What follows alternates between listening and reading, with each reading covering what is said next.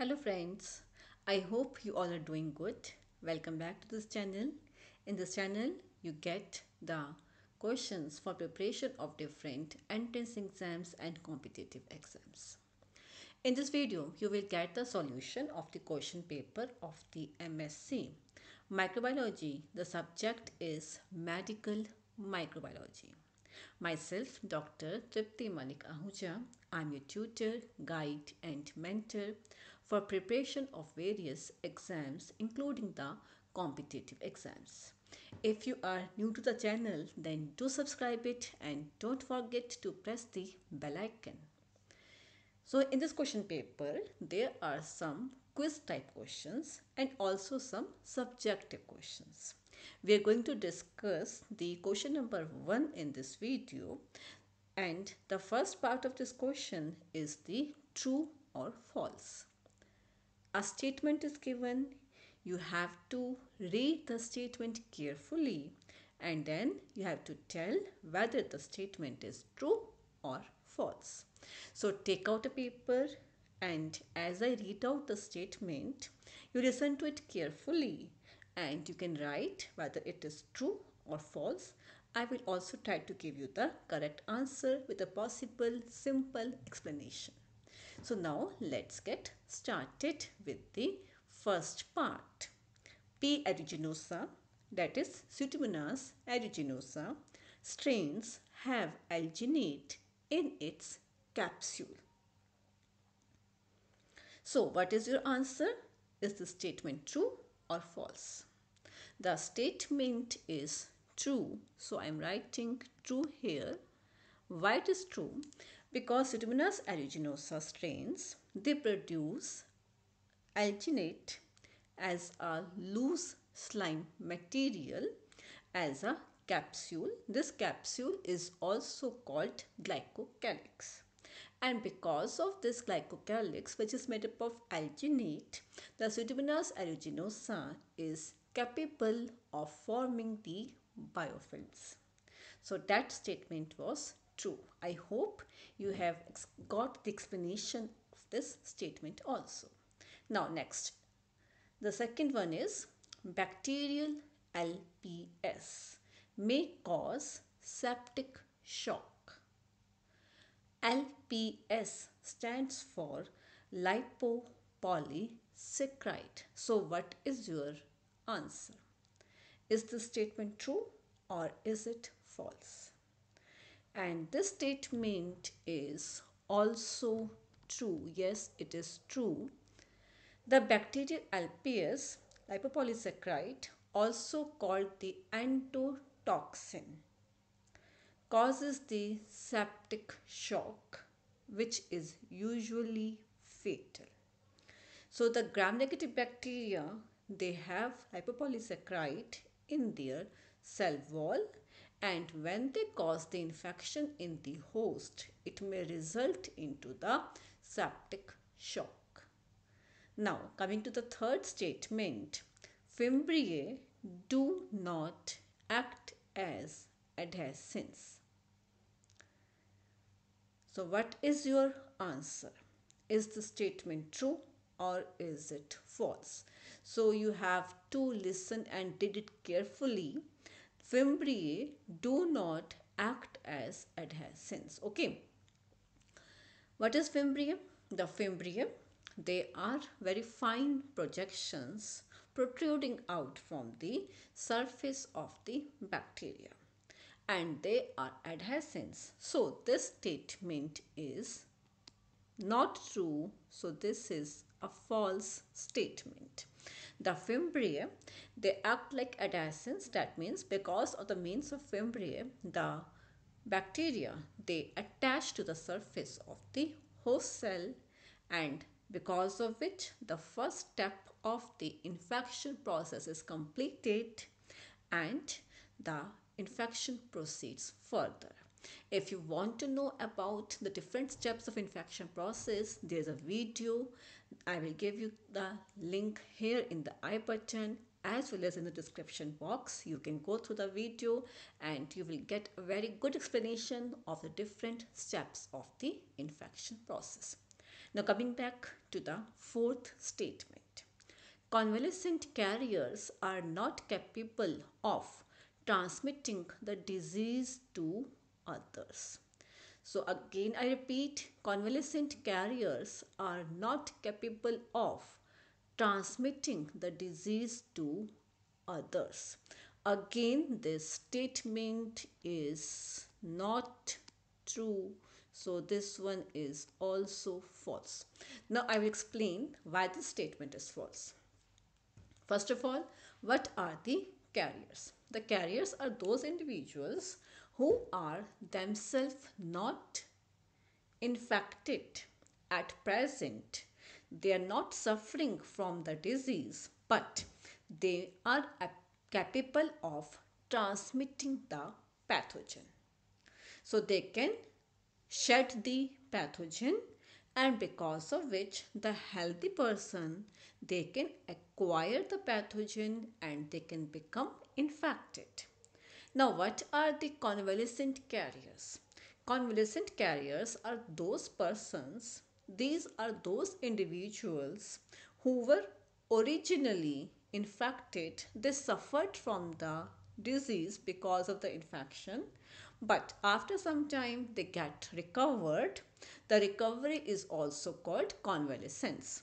So they have got recovered, but the pathogen is still there, and pathogen is being shed from their body. So they are in convalescence, they are recovering, but during recovery they will shed the pathogen, and that pathogen can be transmitted to the healthy host, and in the healthy person will become infected. So they are actually capable of transmitting the disease to others. Now, the fifth statement. Listen carefully. Zoonosis refers to an infectious disease found only in animals. So, this statement, I would say that it is again false. So, to understand this statement, why it is false, you should know what is zoonosis. Zoonosis or zoonotic diseases, these are those diseases which got spread through the animals.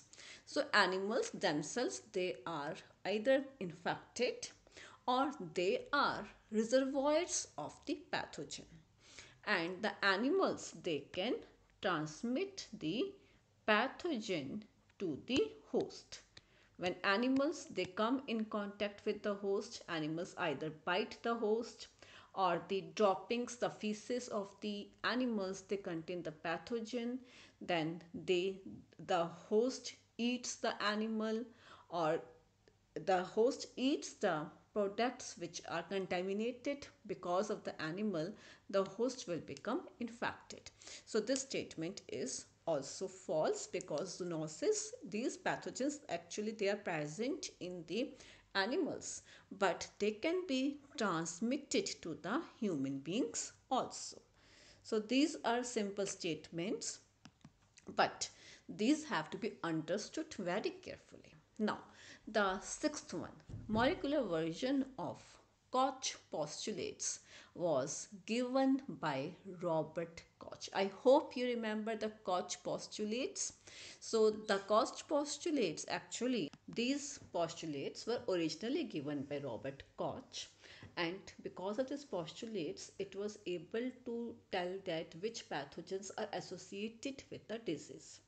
Now the fifth one, which is called the molecular version or the molecular Koch postulate, was not given by Robert Koch. So this statement is again false. It is not true.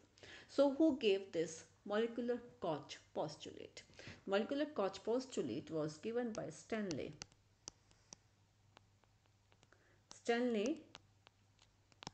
Falcow, according to which there is a gene which is found in pathogen but not in the non-pathogen, and that gene encodes a product that is responsible for the disease caused by the pathogen. So the sixth statement, Staphylococcus aureus gives yellow color on mannitol salt agar. Again I repeat, Staphylococcus aureus gives yellow color on mannitol salt agar. Is this statement true or is it false? Yes, this statement is true. This is a true statement. Now, first of all, I will tell what is mannitol salt agar. It is abbreviated as MSA. It contains a high concentration of salt. Only Staphylococcus is capable of growing at that high salt concentration, which is the NaCl. Then secondly, it contains mannitol. The Staphylococcus which are mannitol fermenting, they grow on this agar, and then because of mannitol fermentation, they produce the yellow color. Mannitol is fermented, the pH of the medium gets dropped and the color changes to yellow. Not all the Staphylococcus are mannitol fermenting, but only the species aureus is mannitol fermenting. So that's how the statement is true. Now the eighth one. HIV contains DNA as genetic material. This is a very easy statement, a very simple one. I hope you all have written the correct answer. And the correct answer is that this statement is not true, it is false. So why is it false? Because HIV, the virus which is the human immunodeficiency virus responsible for causing the disease AIDS, the acquired immunodeficiency syndrome, is not a DNA virus, but it is RNA virus. Actually, it is a retrovirus. Okay. Now, the ninth one. Vidal test is used for diagnosis of tuberculosis. Vidal test is used for diagnosis of tuberculosis. This is a direct statement, and the answer is that this statement is again false. Why is it false? Because Vidal test is not used for diagnosis of tuberculosis, but it is used for diagnosis of typhoid fever.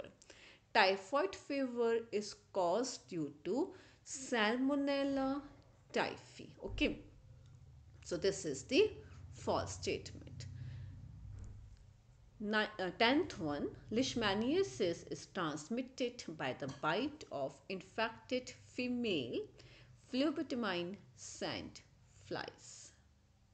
I repeat, leishmaniasis is transmitted by the bite of infected female phlebotomine sand fly, and this statement is true. Leishmaniasis, also called Kala Azar.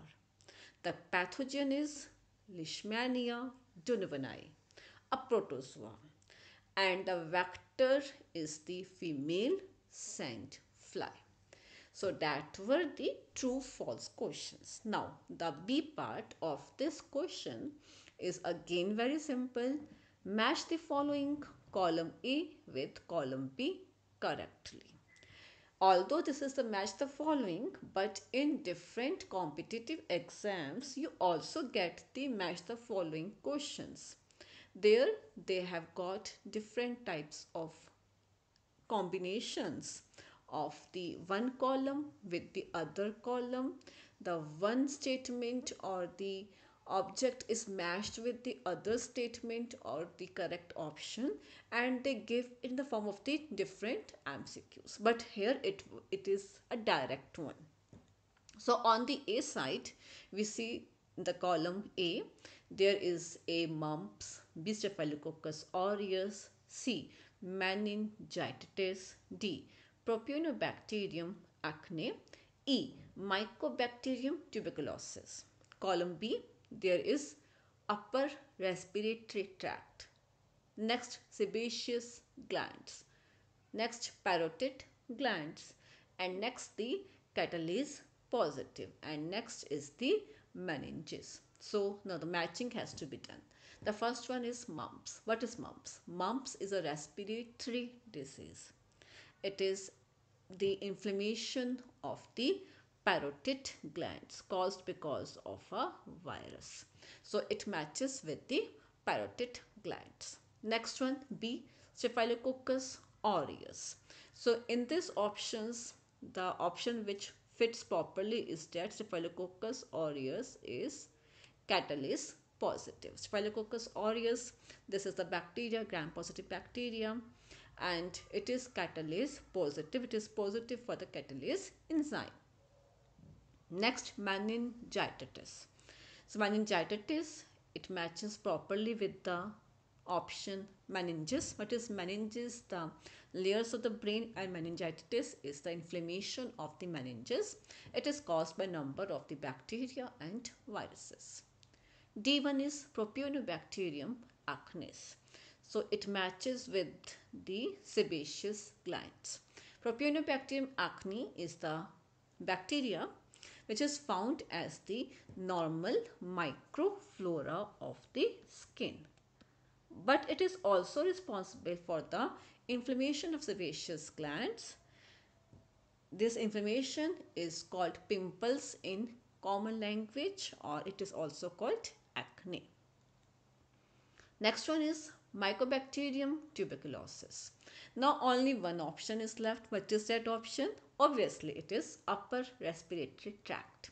So you have to match it with this option, but actually this option is not correct. Mycobacterium tuberculosis, though it is acquired by the inhalation of the droplets which contain the bacteria shed by the infected individuals.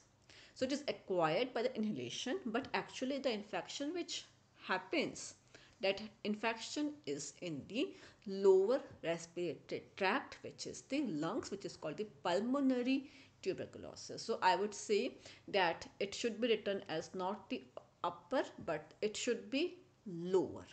So these were the quiz type questions which consisted of some true false statements and the match the following, and these can be asked in different combinations, in different forms, in various competitive exams. So do watch other videos which are present in the playlist. This will definitely help in preparation of your exams. So bye and take care.